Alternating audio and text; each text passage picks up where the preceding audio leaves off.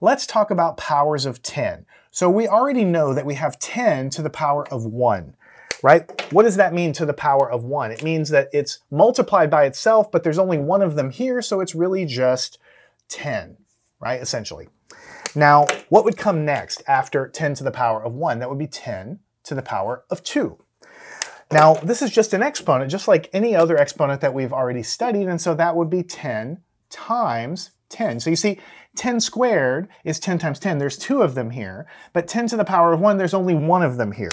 So if you really wanted to calculate the answer, 10 times 10 is going to be 100. If you remember, 10 times 10 is 100. And then this 10 is not really multiplied by anything, so it's just 10. So what I'm trying to say, really in a nutshell, is that 10 squared, 10 to the power of 2, is really the same thing as multiplying, or the same thing as 100, right? Because it's 10 times 10, which is 100. And 10 to the power of 1 is just the same thing as a 10 there, right? Now let me do one more, and then we'll finish this chart later. But what about 10 to the power of 3? What would that be equal to?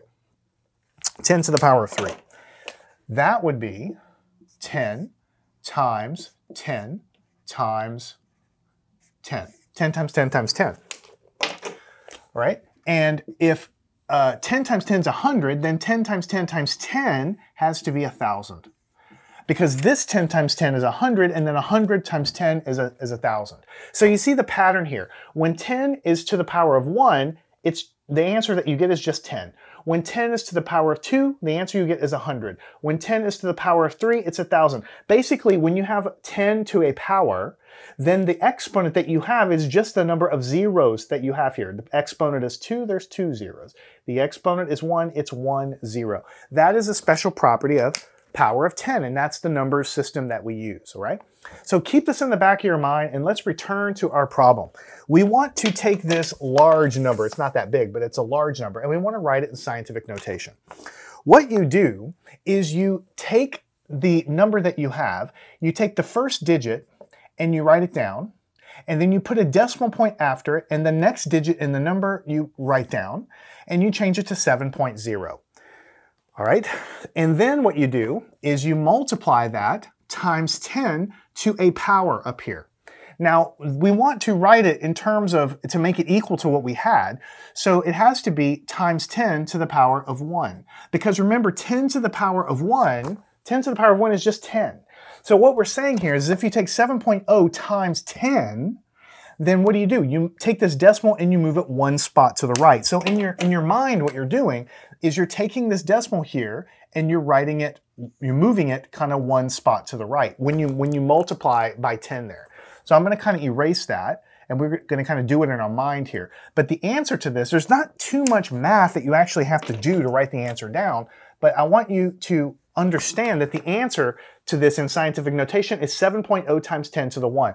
Scientific notation is always a number times 10 to the power of something. Now, if 10 is raised to the power of 1, you're multiplying by 10. If 10 is raised to the power of 2, you're multiplying by 100. And you're moving the decimal, in that case, 2 spots to the right. If you have multiplied times 10 to the power of 3, you're multiplying by 1,000, which moves the decimal spot 3 spots to the right. So remember, with powers of 10, when you multiply by 10, you just move a decimal 1 spot to the right. When you multiply by 100, you move the decimal 2 spots to the right. When you multiply by 1,000, you move it 3 spots to the right. And I can keep making this chart longer and longer. And what you're going to do is you're going to have 10 to the 4th and 10 to the 5th and 10 to the 6th and so on. And so we're going to be using these to solve our problems. All right, keep this in the back of your mind. Let's solve the next problem, and I think it'll be even more clear. Let's say that we have a larger number, the number 300. And we want to write this in terms of scientific notation. All you do is you take the very first digit, which is a 3. You take the next digit that you have after it, 0. You put a decimal point there. So you want to write it as 3.0 times 10 to the power of something, right? And you just have to decide what to put there, right? But if your original decimal was right here after the 3, it has to go 2 spots to the right. So that means it has to be times 10 to the power of 2. So whatever the power of 10 is how many spots you're going to move the decimal to the right. So your scientific notation is always going to look like this. It's going to be a number, decimal point, and a number times 10 to the power of something. A number, decimal, a number, times 10 to the power of something. These numbers just come from the number that you have. It has to be a 3 and it has to be a 0, and you want the decimal point to always be right after the very first digit.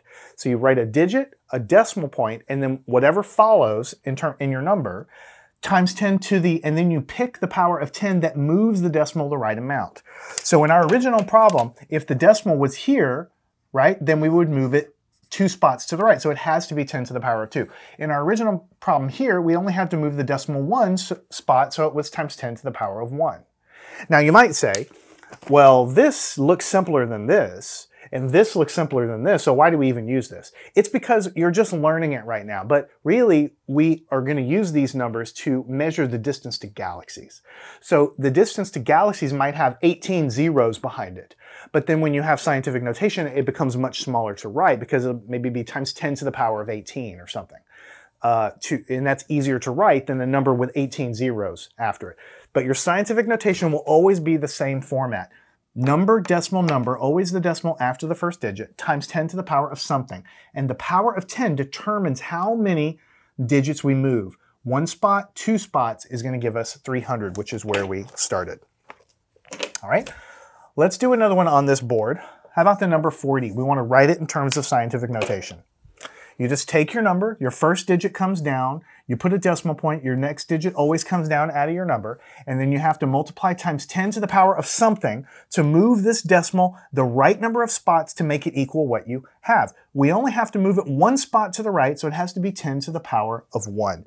Because if our decimal was here, it only has to go 1 spot to the right. That's what we wrote. 4.0 times 10 to the 1 means it has to move 1 spot to the right. So it's 4.0 times 10 to the 1. All right, now to conquer any larger numbers, let's do a little more with this table, right? 10 to the power of 4, then we'll do 10 to the power of 5, then we'll do 10 to the power of 6, and we'll just stop there. But just know that you can have 10 to the power 7, power 8, power 9, they all exist there. Now 10 to the 4 is 10 times 10 times 10 times 10. 10 to the power of 5 is 10 times 10 times 10 times 10 times 10. And see if I can fit this one in. 10 times 10, there's number 3, there's number 4, there's number 5, there's number, whoops, if I can write 10 correctly. There's number 6. 1, 2, 3, 4, 5, 6. 1, 2, 3, 4, 5. 1, 2, 3, 4. Now, if this is 10 100,000, when you multiply this out, this is going to be 10,000. And this is going to be 100,000. And this is going to be, I have to write it underneath, 1 million. Right? So my point is that when you multiply something times 10 to the 4, you're multiplying by 10,000, which moves the decimal 4 spots to the right. When you multiply something times 10 to the 5, you're really multiplying by 100,000, which means you're multiplying, moving the decimal 5 spots to the right, making it larger. When you multiply times 10 to the 6, you're really multiplying by 1,000,000, which is moving the decimal in your number 1, 2, 3, 4, 5, 6 spots to the right. So whatever power of 10 you multiply by, all you're doing is you're moving the decimal to the right that many positions. All right, that many positions. So let's take a look at a few more problems and try to get the hang of something a little bit larger. What about the number 6,000? I want to write that in scientific notation, right? All I do is I take my first digit, 6, I put a decimal point after, I grab the next digit out of my number and make it a 0.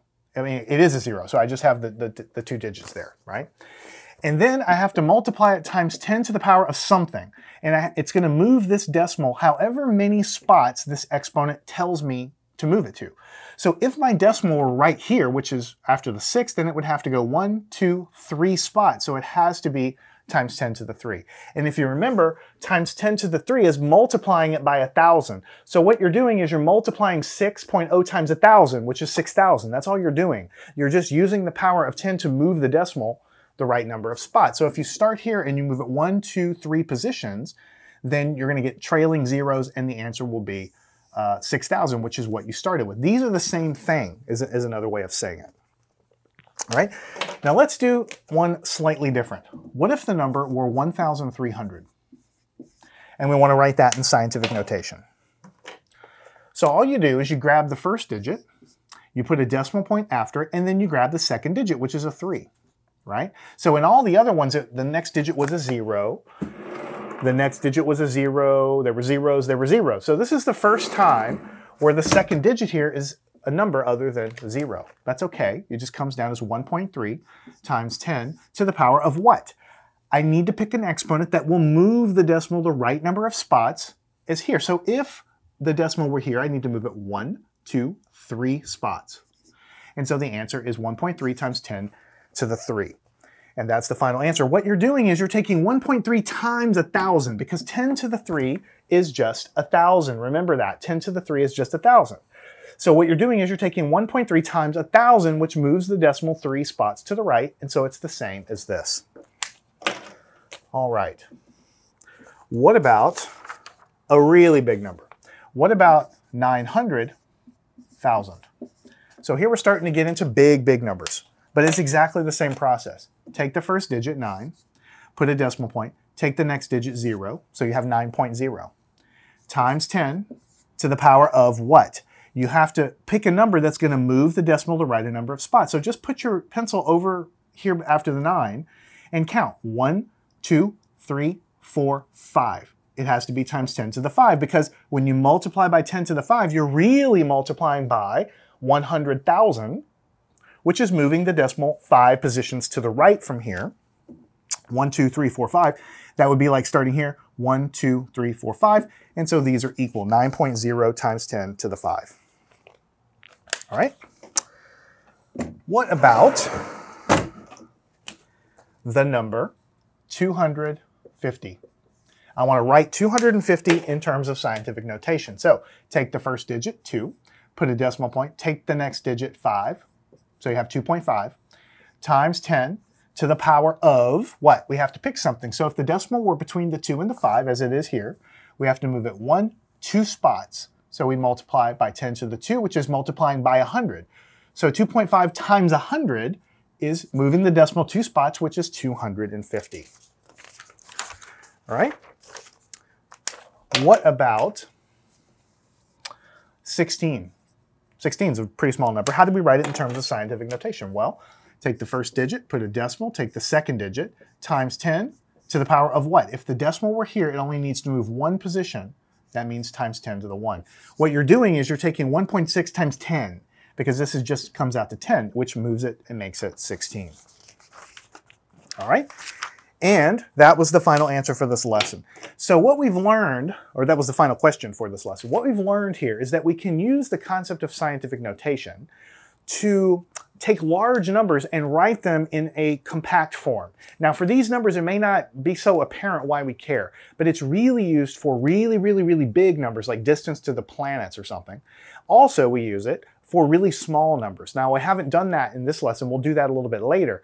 But if you're talking about the size of an atom, for instance, really small fraction of a millimeter or a fraction of a meter, then you're going to have a really small number. And so in order to write it properly, we use scientific notation, but we're going to cover how to do small numbers at a later time. The last thing I will say is that when you're picking the digits here, what you really want to do is pick all of the non-zero. You want a digit in front of the decimal, and you always want a digit after the decimal. But you always want to have all of the non-zero digits in place. So notice that we had 2 and a 5. Those were the non-zero digits, so we wanted them here. A 1 and a 6. Those were the non-zero digits, so we wanted them here. And 1 and a 3 were the non-zero digits, so we wanted them here, and so on. So if you had something a little bit different, for instance, let's just go ahead and let's just do one more real quick. What if I gave you something like 1,347? 1,347. Notice there's a lot of digits here. So what do? You have 1. You have to have that first digit. You always put a decimal point. You have to have the 3 there, but you have to put these digits in there or else it won't be the same. Like if you put zeros there, then it'll be a different number. So you have to have all of the non-zero digits. You have to have the 4 and the 7 in there too. And then you have to say times 10 to the what? Well, if the decimal were here, it would have to go 1, 2, 3, or just look here. From here, 1, 2, 3. So it'd have to be times 10 to the 3. 1.347 times 10 to the 3, which is 1,000, is going to give you 1,347. So this is the same. We'll do one more. What about, let's do 16,450. Something like that, 16,450. You have to have all of the non-zero digits in your number. You have to have the 1, and you have to put the decimal always after the first digit, and then the 6 and the 4 and the 5 always have to come next. All of the non-zero digits have to go into your scientific notation problem. Then times 10 to the power of what? If the decimal were here, it would go 1, 2, 3, 4, so it has to be times 10 to the power of 4. So 1.645 times 10 to the power of 4 moves 1, 2, 3, and then one more, which is that last 0 there. So you always have to have your first digit, then a decimal, then at least one more digit after, but if you have a lot of non-zero digits, you put them all there, then times 10, and then you pick your exponent to move the decimal the right number of spaces. Believe me, the first time you learn it, you're like, this is weird. I don't know if I'll ever use it, but just trust me, you will use it constantly. So we're gonna get more practice with this. I'd like you to solve all of these yourself. Follow me on to part 2. We'll get a little more practice with scientific notation. Learn anything at mathandscience.com.